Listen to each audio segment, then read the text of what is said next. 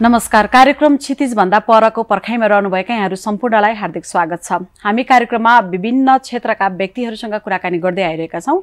यसै क्रममा आज हामी सौन्दर्य कला व्यवसायीसँग सम्बन्धित रहेर कुराकानी गर्न गइरहेका छौँ। आज हामीसँग यो पेसामा संलग्न रहनु भएर विगत लामो समयदेखि क्रियाशील रहनुभएका एकजना अग्रज व्यक्तित्व हाम्रो अतिथिको रूपमा हुनुहुन्छ। उहाँ वरिष्ठ सौन्दर्यकर्मी हुनुहुन्छ, महिला उद्यमी हुनुहुन्छ, उद्योग वाणिज्य महासंघका केन्द्रीय सदस्य हुनुहुन्छ, त्यसैगरी महिला समिति जुन उद्योग वाणिज्य महासंघ अन्तर्गतको समिति हो उक्त समितिका सभापति हुनुहुन्छ।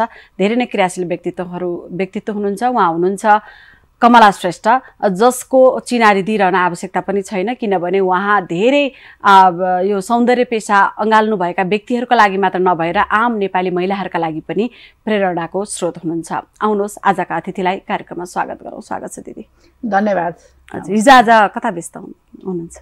हिजो आज जुन काम थियो त्यही काममा व्यस्त भइरहेको छु। धेरैवटा काम चाहिँ नै होइन, आफ्नो व्यवसाय जुन छ त्यो व्यवसायमा पनि व्यस्त छु। हजुर, सौन्दर्य व्यवसायमै आफ्नै क्षेत्रमा। सँगसँगै अहिले चाहिँ उद्योग वाणिज्य महासङ्घको एउटा उद्यमी महिलाको पार्टी सम्हाल्नु पर्ने भएको कारणले गर्दा यसमा पनि समय दिनु परिरहेको छ। हजुर, मलाई अलिकति महिला व्यवसायीहरू उद्यमीहरूकै कुराकानी गर्न मन लाग्यो होइन सुरुवातमा। जस्तो अब यहाँ त सभापति हुनुहुन्छ महिला समितिको केन्द्रीय स्तरमा। अब योभन्दा अगाडि पनि 3-4 कार्यकाल चाहिँ उद्योग वाणिज्य महासङ्घमै रहेर यहाँ चाहिँ क्रियाशील भइराख्नु भयो। यो समयलाई फर्केर हेर्दा महिला उद्यमीहरूको अवस्था कस्तो देख्नुहुन्छ? कृपाजी, यो कस्तो छ भने महिला उद्यमीहरू चाहिँ पछिल्लो दशकै भन्छु म यसलाई होइन। अब मैले त लामो समय उहाँहरूसँग बस उठ अब घुलमिल धेरै गरेर धेरै उहाँहरूसँग काम गरिसकेको अवस्थामा तपाईँले कम्पेयर गर्ने हो भने चाहिँ पछिल्लो 5-7 वर्षभित्रमा चाहिँ महिला उद्यमीहरूले निकै राम्रो फड्को मारेको मैले महसुस गरेको छु। भन्नाले सहभागिता बढ्दो छ, एक्टिभनेस बढ्दो छ, अवेरनेस बढ्दो छ, एजुकेसन बढ्दो छ, आर्थिक स्थितिमा पनि उहाँहरू अलिकति बलियो भएको देख्दैछु। भन्नाले यो समग्रमा पछिल्लो समयभन्दा अहिले चाहिँ धेरै अगाडि उहाँहरू बढिसक्नु भएको छ। राम्रो गरिकन आफ्नो व्यवसायलाई सुचारू रूपले सञ्चालन गर्न इन्ट्रेस्ट देखाउनु भएको छ भन्नु पर्यो। अरूभन्दा पनि जागरुक हुनुहुन्छ र त्यो सुरुमा चाहिँ सायद फ्यामिलीबाट त्यति सपोर्ट पनि नभएको कारणले अनि अलिकति प्रदेश स्तरीय जुन अहिले प्रदेशमा गएर चाहिँ यो विकेन्द्रीकरण भयो नि, त्यसले गर्दा पनि अलिकति सहजी वातावरण पनि भएको कारणले होला अहिले चाहिँ उहाँहरू प्रदेश स्तरीय तवरमै धेरैवटा प्रोग्रामहरू लगिदिइरहेको, धेरैवटा कार्यक्रमहरूमा इन्भल्भ भइराख्नु भएको, सहभागिता जनाएको कारणले पनि होला उहाँहरूमा इन्ट्रेस्ट धेरै देखिएको छ र इम्प्रुभ पनि मैले भएको पाएको छु। जस्तो अब यहाँ सभापति हुनुहुन्छ होइन, प्रमुख हुनुहुन्छ, महिला समिति ह्यान्डल गरिरहनु भएको छ। अब देशका विभिन्न ठाउँहरूमा गइराख्नुहुन्छ, कुराकानी होइन गरिराख्नुहुन्छ, बुझिराख्नुहुन्छ। मुख्य गरी महिला उद्यमीहरूका समस्या चाहिँ के देख्नुहुन्छ अहिलेको समयमा? अहिले मैले हालै लुम्बिनी प्रदेशमा हामीले फागुनको 5 गते चाहिँ 5 र 6 गते एउटा राष्ट्रिय महिला उद्यमीको समितिको चाहिँ एउटा भेला भनौँ न सम्मेलन गरेका थिएँ। यो चाहिँ 7 प्रदेशका महिला उद्यमी दिदीबहिनीहरूको सहभागिता ठुलो, लगभग 400-500 जना सहभागी हुनुहुन्थ्यो। त्यो चाहिँ नि अब सुदूरपश्चिम हुम्ला, जुम्ला, जाजरकोट, कालीकोट, दार्चुला, मुगु यस्तो ठाउँबाट पनि आउनु भएको थियो कि। हजुर, भन्नाले उहाँहरूलाई भेला पार्नुको मूल उद्देश्य पनि यही थियो। कतिपय महिला दिदीबहिनीहरू चाहिँ इच्छा गरिराख्नु भएको छ तर कता कता बाटो अलमलिएको अनि मेलो नपाएको त्यो अवस्थामा देखेँ कि। अनि वाइ नट, किन एकचोटि चाहिँ यिनीहरू सबैजनालाई एक ठाउँमा एउटा थलोमा चाहिँ भेटघाट गराएर उहाँहरूका चुनौतीहरू, उहाँहरूलाई परेका समस्याहरू किन एउटा उद्घार नगरौँ, एउटा थलोमा इन्टरेक्सन कार्यक्रम पनि हुने भयो, नेटवर्क पनि बढ्ने भयो भने यो उद्देश्यले चाहिँ उहाँहरूलाई भेला पार्दाखेरि धेरै त्यहाँ खुले के धेरै कुराहरू। हजुर, र त्यो सेसनमा चाहिँ हामीले कोसिस के गरेका थियौँ भनेदेखि जस्तो राजस्व सम्बन्धी कारोबारहरू भयो, औद्योगिक नीति र नतिजाहरूदेखि लिएर स्टार्टअप्स अहिलेका यङ जेनेरेसनहरू पनि जो गरिराख्नु भएका छ, जो गर्न चाहनुहुन्छ, त्यो स्टार्टअप्स भनेको के हो, यसलाई कसरी चाहिँ अगाडि लैजान सकिन्छ। त्यसै गरिकन टुरिज्म सेक्टरहरूमा पनि यो विभिन्न सेक्टरका 5वटा हामीले सेसनहरू चलाएका थियौँ कि। अनि कतिपय कुराहरू लोन लिइराख्नु भएको छ तर त्यसको प्रक्रियाहरू थाहा छैन, अनि एकदम झन्झटिलो प्रोसेसहरू पनि छन् त्यहाँभित्र। भने यी सबै कुराहरू उहाँले राख्नुभयो कि त्यहाँ अनि हामीले चाहिँ के गर्यौं भने चुनौती त्यहाँ समस्या त्यहाँ देखियो नि त अनि विभिन्न सरकारका निकायहरुबाट एक्सपर्टिज लिएर गयौं के जस्तो बैंकको एक्सपर्टिज लिएर गयौं त्यस्तै राजस्व सम्बन्धी लिएर गयौं त्यस्तै टुरिज्म सेक्टरका लिएर गयौं भनेपछि आफ्नो सेक्टरको विषय वस्तुसँग मिल्दोजुल्दो चाहिँ नै गभर्नमेन्ट सेक्टरबाट पनि लिएर गयौं ताकि उहाँले त्यहाँ चाहिँ नै इन्टरेक्सन गर्न सक्नुहोस् क्वेशन राख्न सक्नुहोस् भन्दाखेरि उहाँले खूब राम्रो गरिकन विभिन्न सेक्टरको हरुसँग क्वेशन गर्दाखेरि अलिअलि आछु नै पार्नु पर्यो के गभर्नमेन्टको ताल त त्यही हो सबै कुरोहरु फितलै छ त्यति स्ट्रङली चाहिँ नै व्यवहारमा आएको छैन सैद्धान्तिकमा छ व्यवहारमा छैन कतिपय कुराहरु लोनकै विषय लियौं सबैभन्दा ठूलो कुरो त पैसै हो जबसम्म उहाँहरु आर्थिक रूपमा सशक्त हुनुहुन्न स्ट्रङ हुनुहुन्न अगाडि बढ्न सक्दैनन् त्यसले गर्दा आर्थिक रूपमा सशक्त हुनको लागि त उहाँलाई त अलिकति पुँजी नै लगानी गर्नु पर्यो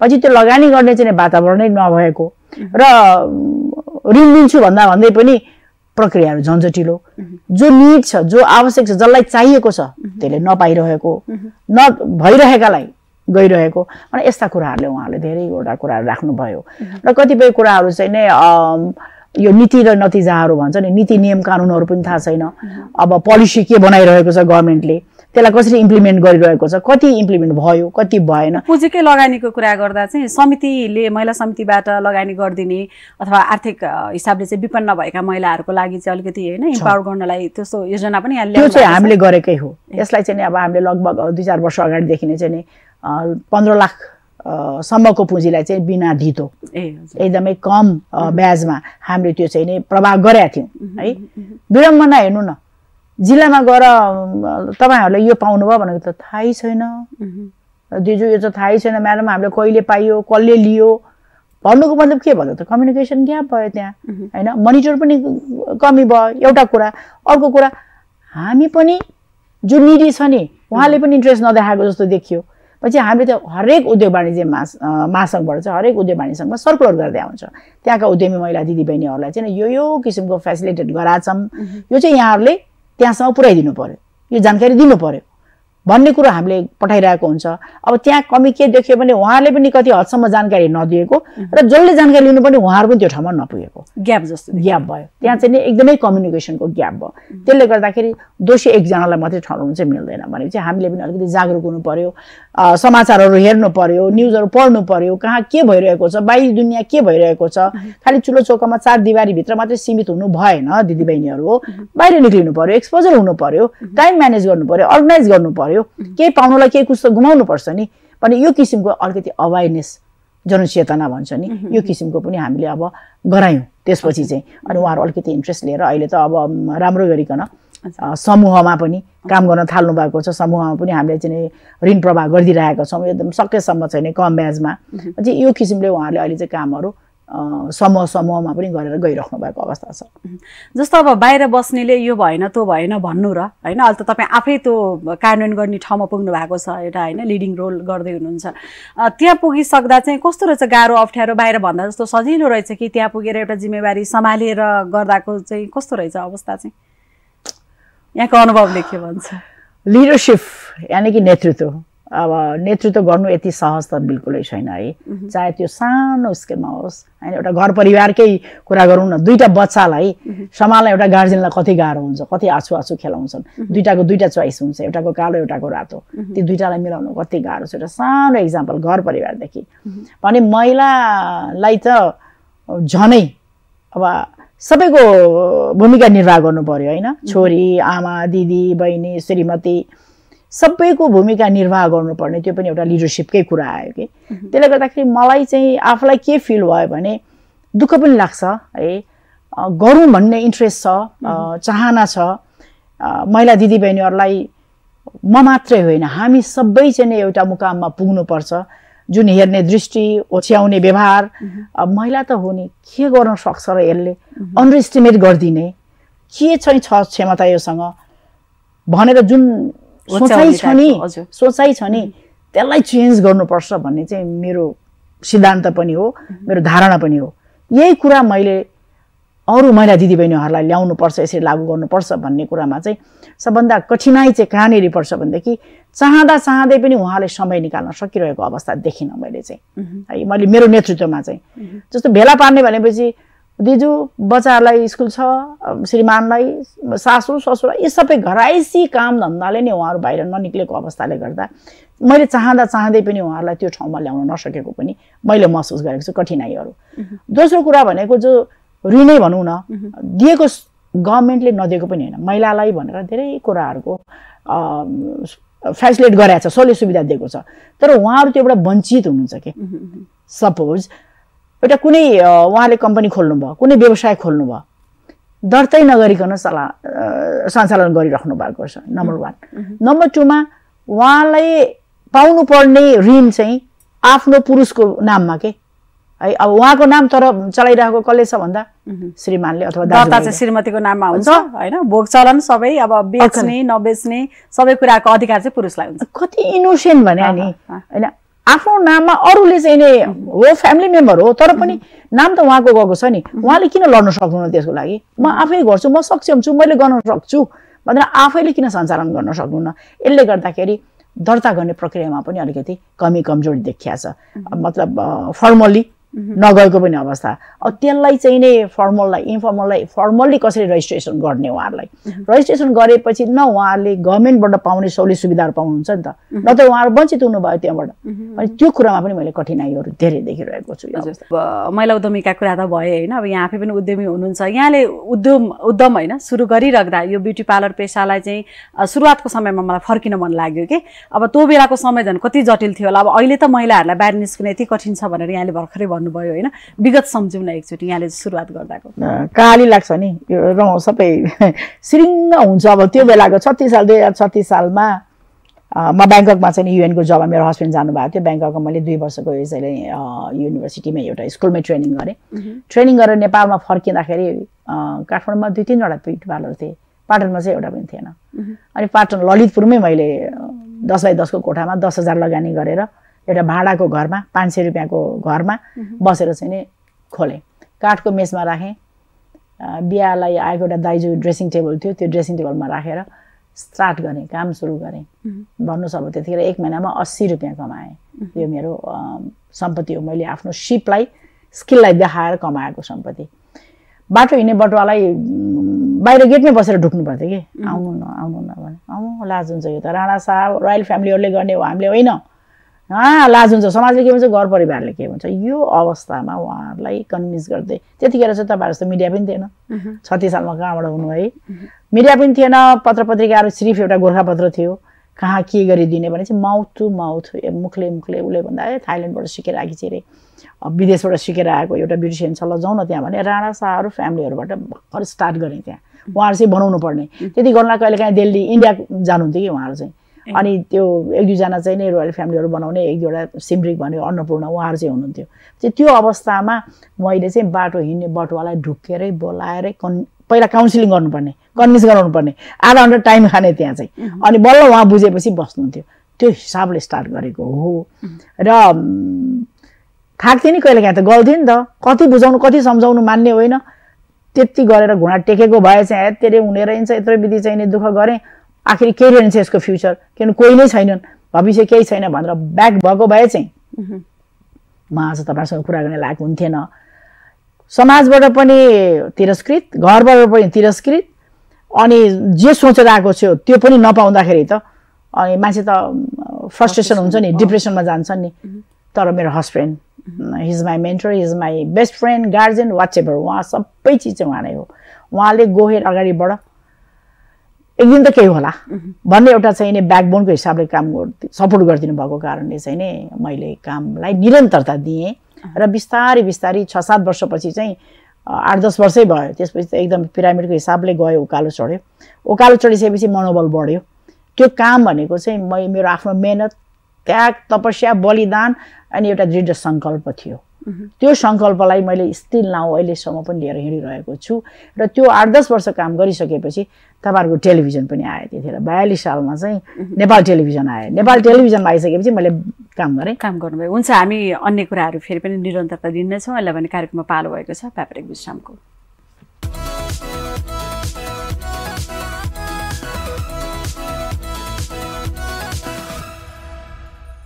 यो विश्रामपछि यहाँलाई पुनः स्वागत छ। तपाईँ कार्यक्रम क्षितिज भन्दा पर हेर्दै हुनुहुन्छ। आज हामी वरिष्ठ सौन्दर्यकर्मी कमला श्रेष्ठसँग कुराकानी गरिरहेका छौँ। आउनुहोस् कुराकानीलाई निरन्तरता दिउँ।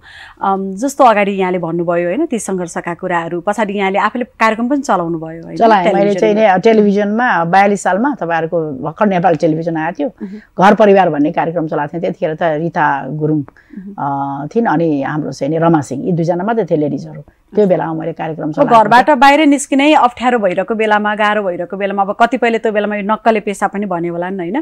त्यो बेलामा समाजले यहाँलाई हेर्दा यो पेसा गर्छु भनेर एउटा अगाडि होइन पसल थापेर भनौँ न, पार्लरै खोलेर बसिराख्दा पनि कस्तो रेस्पोन्स हुन्थ्यो, कसरी हेरिन्थ्यो, यहाँलाई के भन्थे?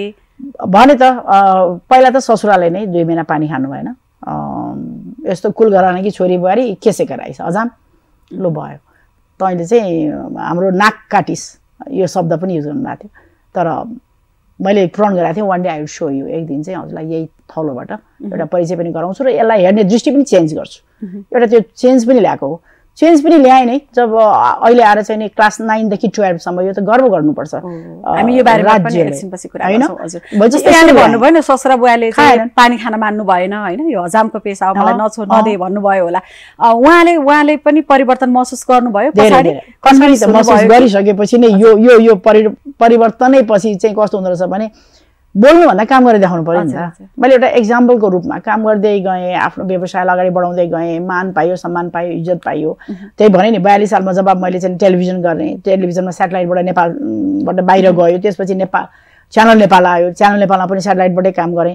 त्योपछि के भयो त मान्छेहरूले देखे नि त, ए यो व्यवसाय पनि रहेछ, यहाँबाट पनि हामी केही इन्कम गर्न सक्ने रहेछौँ होइन, यहाँबाट पनि आफूलाई पर्सनालिटी डेभलप गर्न सकिने रहेछ भन्ने एउटा सोच आयो क्या उहाँहरूमा। त्यो ठिक आयो। त्योपछि अनि ल न म्याडम हामी पनि यो व्यवसाय सिक्न चाहन्छौँ, यसबाट चाहिँ हामी व्यवसाय गर्न चाहन्छौँ भन्ने उहाँले इन्ट्रेस्ट देखाएपछि अनि मैले सिटिभिटीमा गएर Siam institute of hair design and beauty care भनेर स्कुल दर्ता गरेँ। त्यति लडाइँ गर्नु पऱ्यो, 2 वर्ष गरे दर्तै गर्दैन सिटिभिटीले, फाइट गरेको गरेँ। मेरो जिन्दगीमा चाहिँ के छ भने नथिङ इज इम्पोसिबल, मलाई असम्भव केही पनि लाग्दैन, तर लाग्नुपर्छ। आखिर 2 वर्षपछि मैले त्यसलाई एफिलिएट गराएँ र सयाम इन्स्टिच्युटको नाममा 30 वर्षदेखि मैले यसलाई सञ्चालन गरेँ। 4 जना विद्यार्थीबाट सुरु गरेँ, 4बाट 12, 12बाट 28 हुँदै हुँदै एउटा ब्याचमा 150 जना पनि पुगेँ। अहिले म अहिलेसम्म कतिजनालाई रोजगारी? 10,000। तिनीहरू त अन्न दुन्न संसारको हरेक कुनामा छन्। किन भयो त भन्दाखेरि त्यो व्यवसायले चाहिँ स्किल पायो, त्यो व्यवसायले सिप पायो, त्यो व्यवसायबाट अर्न गर्न पाए भनेपछि के चाहिएको छ त मान्छेलाई अहिले होइन? के चाहिएको छ त भन्दा कुनै पनि व्यवसाय यस्तो हुनु पर्यो, सानो ठुलोसँग मतलब छैन। व्यवसाय एउटा इज्जतदार हुनु पर्यो, इमान्दार हुनु पर्यो र त्यसबाट इन्कम हुनु पर्यो होइन। आफू सेल्फ स्ट्यान्ड गर्न सक्ने भए। यसमा के भइदियो फेरि केटाहरूको थिएन त्यतिखेर, केटाहरूको पनि सुरु गरिदिएँ मैले। केटाहरू किन नगर्ने? छिमेकी मुलुकबाट आएर चाहिँ यहाँ पार्लर र सलुनहरूमा चाहिँ लेडिज बराबर जस्तै भइसक्यो। मेरो धारणा पनि के भने वेल एजुकेटेड केटाकेटीहरू चाहिँ विदेशिएको छ। मैले पनि किन विदेशी नु? स्किल छ भने तपाईँले यही ठाउँमा पनि तपाईँ गरेर खान सक्छ भनेर चाहिँ मैले केटाहरूलाई पनि इन्भल्भ गरेँ। अब केटाहरू पनि अलि इन्जिनियरहरू हेर्नुहोस् है, इन्जिनियरहरू, त्यहाँबाट अकाउन्ट पढेकाहरू, ओभरसियरहरू, डक्टर, इभन डक्टर पनि, डेन्टिस्ट डक्टर पनि आएर ट्रेनिङ गर्दै हुनुहुन्छ। मैले किन गर्नुहुन्छ भनेको हामी बिजनेस गर्न चाहन्छौँ। एकतिर चाहिँ क्लिनिक राख्छौँ, एकतिर चाहिँ यो ब्युटी क्लिनिक राख्छौँ, एकतिर आफ्नो डेन्टल क्लिनिक राख्छौँ, दुईटालाई लिएर जान्छौँ। कति चेन्ज भयो त त्यहाँ, कति फराकिलो भयो दायरा। यसको चाहिँ नि त्यो असीमित छ कि यसको चाहिँ बयान गरेर व्याख्या गर्न सक्दैन। वाट इज द ब्युटी भन्ने कुरो चाहिँ तपाईँले एउटा शब्दमा बोल्न सक्दैन कि यसलाई। हुँदा हुँदा हुँदा आजको यो स्टेजमा आउँदाखेरि लाखौँले रोजगार पाए। गभर्मेन्ट त गभर्मेन्टले गर्नुपर्ने हो नि त, यो रोजगारी कसले दिने, उसको दायित्व हो नि त। तर हामी प्राइभेट सेक्टरले त्यो स्टेजबाट आज यहाँसम्म आउँदा लाखौँले रोजगार पाउँदाखेरि त उसले त नाक ठाडो गर्नु पर्यो नि, इज्जतका साथ यो व्यवसाय पनि यो रहेछ है भनेर जानुपर्नेमा यही तरिकाले हामीले काम गर्दै जाँदाखेरि व्यवसाय फैलिँदै गयो। पढे लेखा पहिला त के थियो, अनएजुकेटेड, हेल केही काम भएन भने टेलरिङ गरौँ या पार्लर गरौँ, त्यो सोचलाई त चेन्ज ल्याइयो नि त। त्यो चेन्ज पनि कसरी आयो भने 8 वर्षदेखि मेहनत गर्दै जाँदाखेरि नेपाल सरकारसँग शिक्षा मन्त्रालय, शिक्षा विभाग, सिटिभिटी, पाठ्यक्रम पुरै लडेँ। धेरै पापड बेल्नु पर्यो होला। सौन्दर्य कला व्यवसायी सङ्घको म अध्यक्ष पनि हो होइन। त्यसको नाताले पनि मेरो एउटा दायित्व रहन्छ। मैले चाहिँ के सोचेँ भने म मात्रै होइन कि हामी एज अ होल यो व्यवसायमा लाग्नेहरूलाई एउटा नयाँ अध्याय थप्नुपर्छ मैले यहाँ। यसमा अनएजुकेटेड व्यक्ति मात्रै पढ्छन् भन्ने कुरोमा चाहिँ अब भने एजुकेसनमा लैजानुपर्छ भनेर मैले 8 वर्षको मेहनतपछि 2 वर्ष भयो यसलाई। अहिले पाठ्यक्रमको रूपमा चाहिँ विद्यार्थीहरूले पढ्दैछन् है सौन्दर्य ऐच्छिक विषय भनेर 9 देखि 12 सम्म यसलाई पढाइयो। हेर्नुस् है अब कति गर्व लाग्छ, एसियाकै पहिलो स्कुल हुन पुगिसक्यो यो। पछि 9 देखि 12 सम्म पढ्दाखेरि के भयो त यहाँ स्किल एन्ड एजुकेसन दुईटा सँगै गयो नि त। यता पढ्दै पनि छ केमा भन्दा मैले सौन्दर्य शास्त्रमा 9 पास गरेँ, 10 पास गरेँ, 11 गरेँ, 12 गरेँ, उसले सर्टिफिकेट पाउँछ। अनि स्किल छ यतातिर एजुकेसन पनि छ। अनि उसले के गर्छ पढ्दै कमाउँदै। हाम्रो स्लोगानै यही हो, पढ्दै पनि छ कमाउँदै पनि छ उसले। यहाँ चाहिँ ट्रेडिङ उसले सिक्यो, स्कुलमा पढ्दैछ, गएर दिदी बहिनी भाउजू बुहारीको बनाइदियो, उसले त्यहीँबाट पैसा कमायो, प्र्याक्टिकलमा गऱ्यो उसले। अनि उसले त 2-4 हजार रुपियाँ त त्यहीँबाट उसले इन्कम निकाल्यो नि, पकेट मनी सिधै भन्छ। त्यहाँ बालेनजी आउनु भएको थियो हाम्रो त्यो दिल्ली बजारको स्कुलमा, 32 पुतलीको स्कुलमा। हामीले चाहिँ नि 75 इयर्स अगाडि पद्म कन्या स्कुल छ माध्यमिक स्कुल, त्यो स्कुलमा यो पढाउन सुरु गरियो, सुरुवात त्यहाँबाट भयो 9 देखि 12 सम्म। अनि त्यो एक्जिबिसन भइरहेको थियो, अनि आउनुभयो उहाँ बालेनजीले, के राख्नुभयो कमलाजी यो के विषय हो यो, केटाकेटीहरू त कपाल बनाइरहेछन्, स्किन टेस्ट गरिरहेछन्, मेकअप गरिरहेछन् भने मैले सौन्दर्य शास्त्र जो मेरो विषय थियो त्यसैलाई राखेँ। अनि एकदम एक्साइटेड के उहाँ चाहिँ, उहाँ पनि गर्ने खालको मान्छे हो नि त। अनि त्यसपछि केटाकेटीलाई सोध्नुभयो तिमीले किन यो विषय चुज गर्यो भन्दा सर पढ्दै कमाउँदै कि हँसी मजाक गर्दै गर्दै पढ्दै पनि छ कमाउँदै पनि छ, हेर्नु न सर हामीले पकेट मनी निकाल्यो। आज आएर बालेनले एभ्री फ्राइडे ह्याप्पी फ्राइडे भनेर राख्नुभयो नि त उहाँले। किन राख्नु, सुरुवात त्यहीँबाट भयो। उहाँले त देख्नुभयो नि त यो एउटा भोकेसनल ट्रेनिङ भनेको चाहिँ अति आवश्यक रहेछ सबैलाई। त्यसकारण त्यो नो पढाइ फ्राइडे कुनै पनि पढाइ नहुने, जस्ट यो मात्रै छैन, टेलरिङ पनि छ, यो पनि छ, त्यसपछि पेन्टिङहरू पनि छ।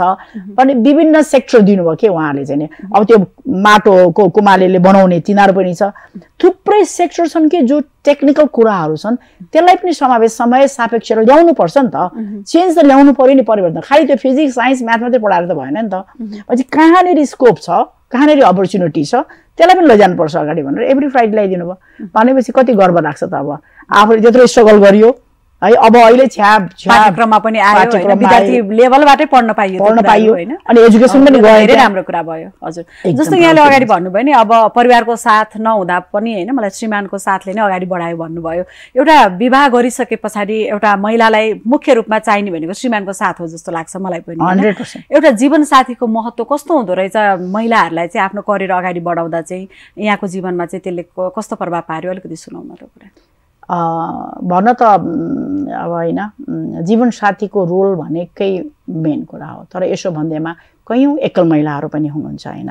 एकल महिला पनि कयौँ हुनुहुन्छ भने त्यो एकल महिलाहरूलाई पनि इग्नोर गर्न खोजेको होइन, तर उहाँहरू चाहिँ अझ डबल रोल खेल्नुपर्छ। उहाँले चाहिँ एकल महिला पनि आफू पनि हस्बेन्डको पनि रोल आफैले निभाउनुपर्छ। भनेपछि उहाँलाई त कति कठिनाइ हुँदै पनि अगाडि बढेको मैले धेरै देखेको छु। भने वी आर भेरी लकी कि हामीसँग चाहिँ नि श्रीमान हुनुहुन्छ, सपोर्टी हुनुहुन्छ, उहाँले ब्याकबोनको हिसाबले काम गरिराख्नु भएको छ भनेदेखि त्यो त सुनमाथि सुगन्ध भइदियो नि त। हामीले चाहिरहेको छौँ, आर्ट गरिरहेका छौँ, कोसिस गरिरहेका छौँ भने गो हेड भनेर ब्याकमा चाहिँ सपोर्ट गर्दै जानुहुन्छ भने त त्यो जस्तो चाहिँ नि एउटा अगाडि बढ्ने महिलालाई, उद्योगी व्यवसायी बन्छु भन्ने महिलाहरूलाई चाहिँ एकदम ठुलो अपर्च्युनिटी हो, सौभाग्य हो। तर त्यसलाई मिसयुज नगरिकन सही सदुपयोग गरेर उहाँको सपोर्टलाई एउटा आफूले हौसला बढाउनुहुन्छ, उहाँहरूले इन्करेज गर्नुहुन्छ, मोटिभेसन गर्नुहुन्छ। म साथमा छु, अब म त कति हिँड्नुपर्छ हेर्नु न। त्यति मात्रै होइन, म त उद्योग वाणिज्य सङ्घको कार्यक्रममा पनि अहिले भर्खरै त्यत्रो विधि जिल्लाहरू गएर आउनु पर्यो। त्यसपछि म यो उसलाई ट्रेनिङको लागि विदेश त्यत्तिकै जानुपर्ने हुन्छ, सलुनको कामहरूमा त्यत्तिकै लाग्नुपर्ने हुन्छ, विभिन्न मिटिङहरूमा पनि एटेन्ड गर्नुपर्ने हुन्छ। भनेपछि त प्रायः जसो त उहाँसँग त साथ बस्न सकिँदैन नि, भ्याइरहेको अवस्था हुँदैन चाहँदै पनि है। समय त दिनुपर्ने हुन्छ, कतिपय हस्बेन्डले खोजिरहेको हुन्छ नि त मसँग समय बिताओस्, मसँग लन्च खाओस्, डिनर खाओस्, ब्रेकफास्ट खाओस्, भलाखुसारी 2-4 मिनट गरोस्, कति चाहना हुन्छ। तर पनि अन्डरस्टुड के उहाँ होइन तिम्रो यो काम छ, तिमीलाई यहाँ जानुपर्छ, तिमीले यो गर्नुपर्छ। इभन तपाईँको टेलिभिजन अहिले मैले एउटा ठाउँ देखाएको थिएन, इभन अहिले पनि कहाँनिर भन्दाखेरि उहाँले यस्तो हेर्नु पर्यो, यहाँ म पुऱ्याउँछु, गाडीमा बस्नुभयो, सट्टै यहाँ ड्रप गर्नुभयो, उहाँ आफ्नो काममा जानुभयो। अनि यो किसिमको सपोर्ट चाहिँ यसको लागि चाहिँ म आफूलाई असाध्यै भागी माने ठान्दछु। एकदम I am very very much lucky. हजुर, जस्तो अब हामी अब कार्यक्रमको अन्त्यमा छौँ होइन, अन्त्यमा अब केही छैन, अब अगाडि कसरी बढ्ने भनेर एकदमै बसिरहनु भएका दिदीबहिनीहरू हुनुहुन्छ नि होइन, जो यो पेसामा लाग्न चाहनुहुन्छ, उहाँहरूको लागि चाहिँ के भन्नुहुन्छ मेसेज? केही छैन होइन दिदीबहिनीहरू, सबै छ के हामीसँग, सबै छ, नभएको केही पनि छैन, सबै छ, मात्रै इच्छा हुनु पर्यो। जहाँ इच्छा त्यहाँ उपाय, सबै कुरा छ। मैले भने नि मेरो लाइफमा नथिङ इज इम्पोसिबल, असम्भव मैले कहिले केही देखिनँ, सबै सम्भव छ। तर हतारिनु भएन, पेसेन्स हुनु पर्यो, धैर्य धारणा गर्नु पर्यो, संयम गर्नु पर्यो। उकाली ओह्राली छन्, दुःख कष्ट, चुनौती बिना त समस्या बिना समाधान त आउँदैन नि। त्यसलाई त्यो चुनौतीहरूलाई फेस गर्दै जान सक्ने क्षमता राख्नुपर्छ। र मेन कुरा भनेको इच्छा हुनु पर्यो, संयम हुनु पर्यो, धैर्य हुनु पर्यो र अगाडि बढ्ने प्रयास गर्नु पर्यो। हचोचा हामी महिलाहरू चाँडै नै हचोचा हुन्छौँ कि एकदम तुरुन्तै हार खाइहाल्छौँ, हरेस खाइहाल्छौँ, मेरो यो भएन त्यो होइन नि। यो भनेको जीवनशैली हो, यसलाई चाहिँ बुझेर सम्झेर मनन गरेर अगाडि बढ्नुभयो भनेदेखि महिला दिदीबहिनीहरू प्रशस्तै अपर्च्युनिटी छ। झन् महिलाको लागि त गभर्मेन्टले धेरै कुराहरूको सुविधा दिएको छ, तर दियो भन्दैमा बसेर चाहिँ पाइँदैन। अहिले चाहिँ यो जुलुस पनि आइरहेछ नि, महिलाहरू अगाडि बढ्नु भएको छ नि, म त असाध्यै सपोर्ट गर्छु है त्यो उहाँहरूलाई त। महिला नै अगाडि बढ्नुपर्छ कि जस्तो लागेर आउँछ कुनै पनि आन्दोलनमा, त्यो चाहिँ सक्सेस हुन्छ जस्तो लाग्छ मिटर ब्याजीको लागि है। उहाँलाई चाहिँ एकदमै म बिचरा त्यति दुःख कष्ट गरेर आइराख्नु भएको छ, बालबच्चा बोकेर, भनेपछि उहाँले पनि आर्ट गराए त हो नि, त्यत्रो हिँडेर त्यत्रो दुःख गरेर आउनु भएको छ भनेपछि सफल होस् उहाँहरूको अभियान। यसरी अगाडि बढ्नुहोस् सबै महिला दिदीबहिनी, चाहे म्यारिड होस् चाहे अनम्यारिड होस्। मेरो बिहा भयो, मेरो चाहिँ नि सक्यो मेरो भविष्य भनेर नसम्झिनु। जुन समय आयो त्यही समय इज द राइट टाइम कि, समय सक्यो होइन, जुन समय आयो त्यही समय राइट भनेर अगाडि बढ्नु। यहाँसम्म आएर आफ्ना अनुभवहरू अनुभूतिहरू राखिदिनु भयो होइन, धेरैले सुन्नुभयो, धेरैलाई अबको बाटो पहिलाउन सजिलो पनि भयो होला आजको एपिसोडबाट, म यो अपेक्षा गर्छु। आइदिनु भयो, यहाँलाई धेरै धन्यवाद छ। थ्याङ्क यू सो मच कृपाजी र सम्पूर्ण श्रोताहरूलाई पनि दर्शकहरूलाई पनि यति राम्रो गरिकन यहाँले मलाई एउटा बोल्ने आफ्नो एक्सपिरियन्स सेयर गर्ने मौका दिनुभएकोमा धन्यवाद सबै युनिटलाई। अच्छा, धन्यवाद। आज हामीले कुरा गऱ्यौँ वरिष्ठ सौन्दर्यकर्मी, महिला उद्यमी, उद्योग वाणिज्य महासङ्घका केन्द्रीय सदस्य, महिला समितिका सभापति कमला श्रेष्ठसँग। अर्को हप्ता नयाँ अतिथिका साथमा हामी उपस्थित हुने नै छौँ। तबसम्मका लागि कार्यक्रम क्षितिजभन्दा परका इन्टायर टिम लगायत म कार्यक्रम सञ्चालक कृपा भण्डारी बिदा चाहन्छु। तपाईँ GNN HD हेर्दै गर्नुहोला। नमस्कार।